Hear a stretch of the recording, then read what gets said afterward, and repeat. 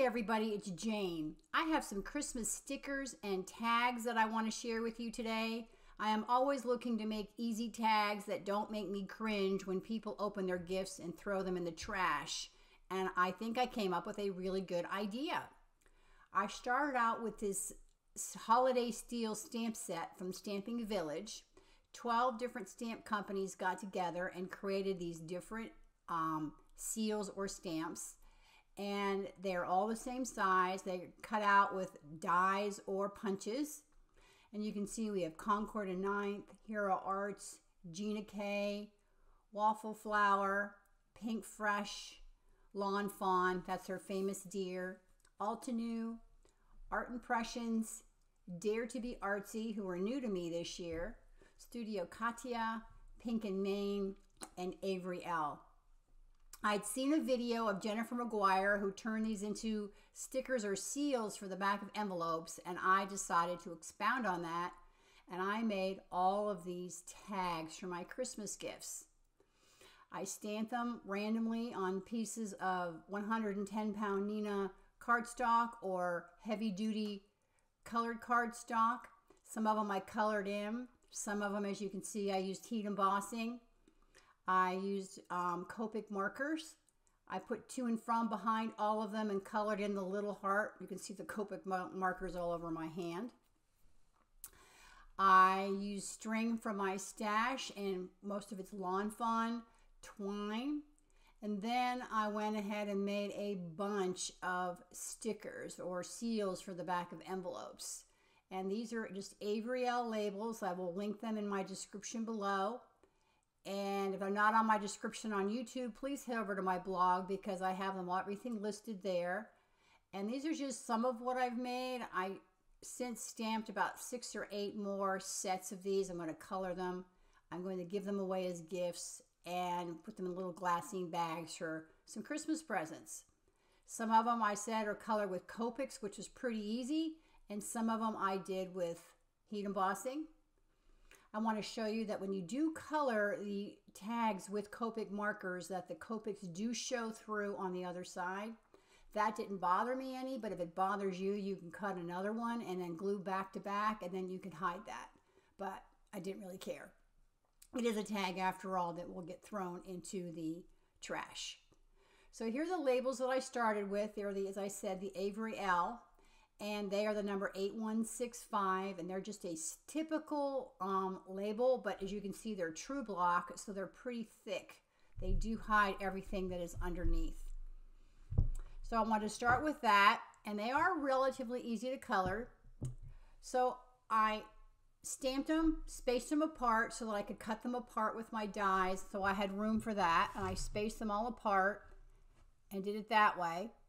And you can see I started coloring this one, and there's 12 to 14 I found I can fit on a sheet.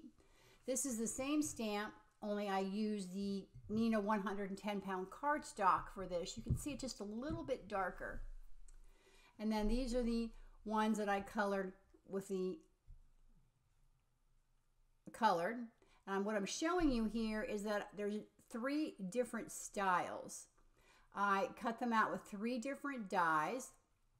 One of them is just a plain circle like this. The Hero Arts Nested Circle is what I used, and you can use a punch as well. Lawn Fawn outside in stitch scallop, and that stitch scallop's very important. And then the Lawn Fawn stitch circle small. It comes small and large. I use the circle from the small set. I liked having just the 3 different options. Again, here they are with the heat embossing. And heat embossing, you just need to get your gun really good and hot and take it to the paper and kind of put it on and take it off so that you don't wreck the label itself. But they did heat emboss very, very nicely. I mean, I was really impressed with that. This is one of my favorites. I gave these little penguins different color sweaters.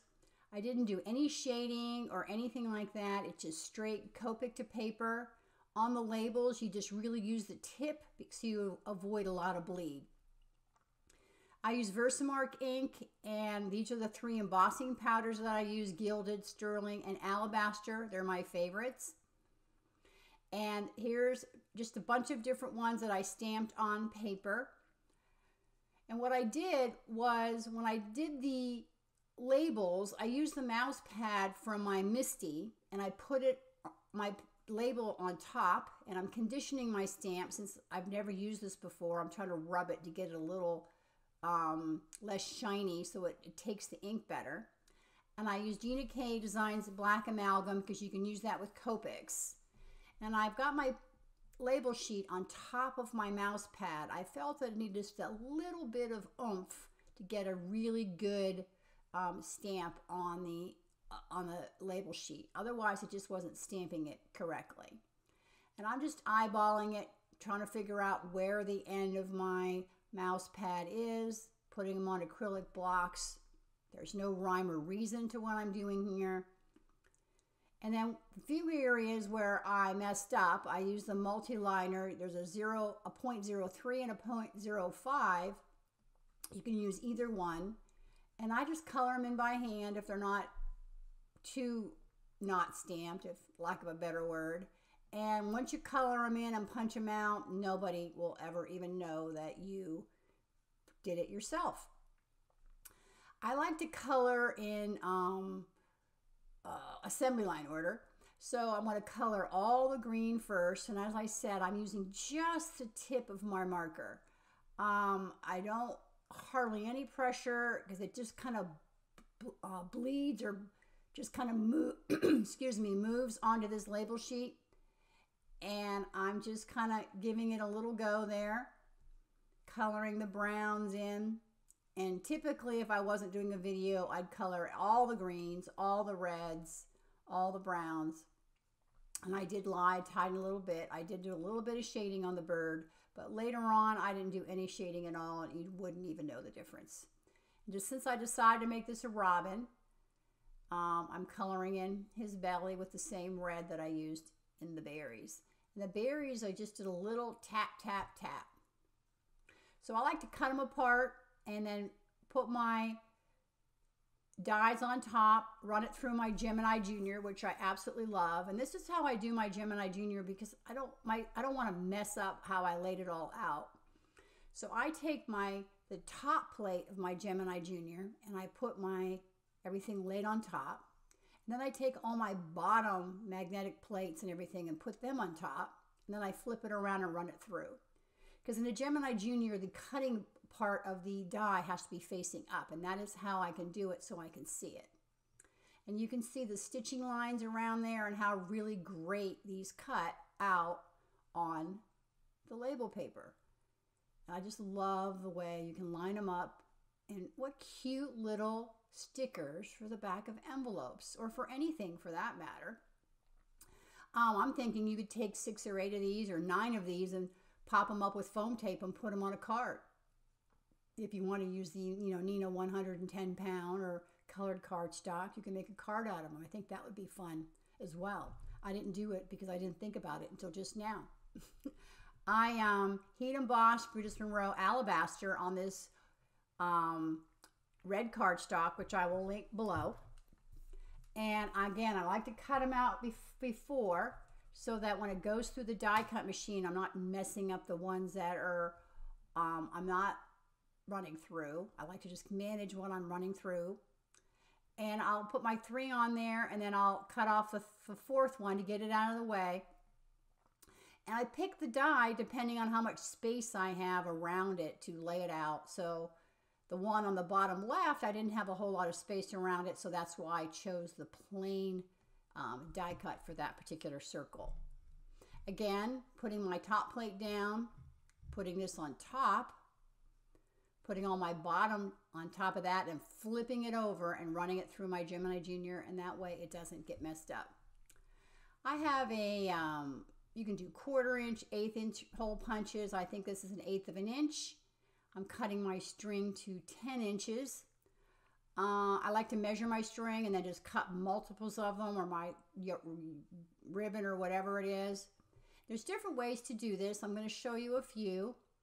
You can put it through the hole. This is probably the simplest way. And just tie a little knot at the top. And then you can run that through on your ribbon or whatever it is on your package. And you have a little loop. And I do that a lot, but there's another way that I prefer to do it. That way I put the two ends together, and then I'm going to put them both ends through the hole of my tag, and you can go through the front or the back. This is an example of through the front. And then I'm going to take the loop and wrap it around there and pull it, and then you can tie it around your ribbon. Sorry, it's off camera. And I'll show that again in just a second. So I heat embossed this with red embossing powder, and I also stamped it in red. And I did not necessarily like the stamping, but I did like the red embossing powder on the labels. I have 1 3/4 inch punches here. I use the solid punch. You can see it fits perfectly. The scallop does not fit. It needs to be a 2-inch punch if you want to punch it with scallop. And I did not have one. I had a 1 3/4. And you can see this is clearly the fastest way to cut and color or emboss your stickers or your labels. You can, get those done really quickly. This is how I do one that's too small to hold. Kind of line it up with my finger in the hole, give it a punch, and off it goes. And there you go. I'm using the punch, and I have the white heat embossed on the red cardstock. So again, I'm punching some holes in here. You kind of line up the center on where you want your center to be. And I do assembly line. I cut them all, and then I go back and either put the to from on the back, which I'll show you in just a second, or I put the ribbon on all. It just really depends on what I'm doing. This is Lawn Fawn twine. It is linked in the description below. I also have some offray ribbon that I think I got at Michael's or Hobby Lobby or something like that. It's 1/8 of an inch, and it comes in a bunch of different colors. I cut it to 10 to 12 inches long. And what I like to do is I like to cut one, and then rather than lining up against my glass media mat, which I adore, my glass media mat, I just kind of fold it back on each other. I don't know if you can see what I'm doing.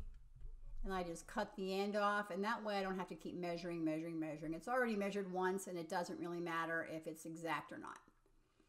So here's another example of me putting the ribbon through the front, and that's what the knot looks like. But I personally like the ribbon through the back because I just like the way that knot looks better. So here's an example of, and of course I use white ribbon. It's hard to see, and I apologize for that. But maybe you can see I have more like of a tie on the right hand side. Let's see, it's hard to see. That's more of a loop, and the other one's more of a tie. Just give them a try at home and see which ones you like better. I like back to front. And then here's the other one that I did originally, which works good too. It's not my favorite, but that's me. Everybody has different ways of doing things. So with the twine, I'm going to do the exact same thing. I'm going to take my back to front, pull it through, and you can see how it looks like a tie. And there's a whole bunch of tags that I have here. And then I decided to take the Lawn Fawn Tiny Tag Sayings. There's a really cute little die cut that goes with this as well. And I used the to from with the heart. Put that on my acrylic block using the same Gina K black amalgam ink. And I'm just going to stamp to from on the back of all of my labels. And then I'm testing it to make sure it stamps okay before I go take it to my label that's already finished. I don't want to mess one up. I put the hole on the top so I know which, and I do the top, and I do punch the holes before I do the to from, otherwise I will not know where the top is. Ask me how I know that. And then I'll color in that little heart with either red Copic marker on the white or silver or white on the red, just depending on what kind of heat embossing I did on the other side. And I just think that adds such a cute little touch. And yes, it took some time to make these labels, but I won't cringe as much as I do when I make shaker tag labels and people throw them in the trash. I'm like, wait, cut that off. Don't throw it away. We'll use it next year. And they're like, well, okay, Mom. So here's a whole bunch of stuff that I stamped out, getting ready to color. They're on either Neenah 110 pound or they're on label paper. It just really depended. And off camera, I will cut and color all of those out. And here's some that I've colored. I just love them, and I'm just, every once in a while, I fall in love with something that I can make multiples of, and this is one of my multiples. So here's how I stamp it for embossing. Because it's on red paper, I can actually see, you see the mark there? Versamark ink is almost like a watermark ink, so I can actually see it, and I'm stamping on that mouse pad just to give it a little bit extra. I'm going to use my Sterling embossing powder, and I am going to just pour that on the whole sheet over my coffee filter. And if there's any extra that's off, I use my Embossing Buddy bag first. I didn't show you that. And then if there's any left over, I'll take a paintbrush, a dry paintbrush, and I'll brush it off with the paintbrush, and then I'll emboss it. Again, I like to make sure my Wagner heat gun is good and hot. I love this Wagner heat gun. And you can see all that extra silvery embossing on the cardstock, and it did not interfere with what I was doing. It did not emboss. It was more like just leftover glitter, if you want to call it that. And you can see it's melting and how beautiful it came out. Here's another. These are the label sheets. Same thing. Take it to your paper, but make sure it's good and hot, and then just put it on. Make sure it's melting really, really quickly. You do not want to hold your heat gun there very long. And you can see I'm just kind of running it around. You can see it melting just a little bit there. Don't keep your heat gun there very long. And then I'm going to cut these out with either the punch or the die cut. So here's another look of all the labels that I made and all the tags that I made. I'm thinking it took 5 hours to make all of these, from stamping to coloring to punching, die cutting, adding the string, and add the to from. And I really hope you enjoy it. And I highly recommend you give this a try. It is probably one of the funnest, most fun projects I have done in a very long time. And as I said, I do like to do multiples